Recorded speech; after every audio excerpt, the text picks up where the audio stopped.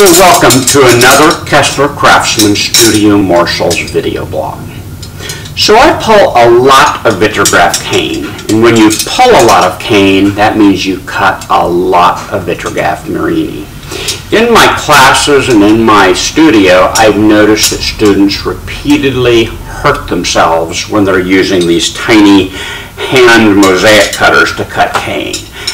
Now, before I go on, I'm not professionally qualified to speak to repetitive stress injury or carpal tunnel syndrome. I'm not a doctor or a PT or an OT or anybody that knows about those things professionally.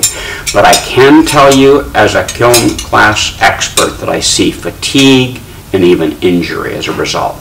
So today's blog is going to talk about some alternatives, some tools that use big muscles, forearms, shoulders, etc.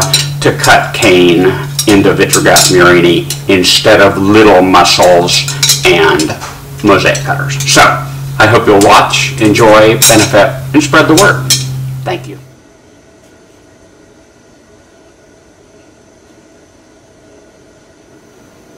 Most of the Marini choppers with which I am aware of are based on a gear puller available at your local purveyor of Chinese hardware. This particular model, the most popular with which I'm familiar with, is based on that design with two round mosaic cutter heads that enable you to efficiently cut the cane without physical injury. A great tool. Of late, my favorite is a model that involves using two cutter heads at the bottom. These two cutter heads effectively cradle the cane and center it so that it's a bit faster and a bit more efficient. Again, both machines are great, work well, and avoid injury for the kiln-formed glass worker.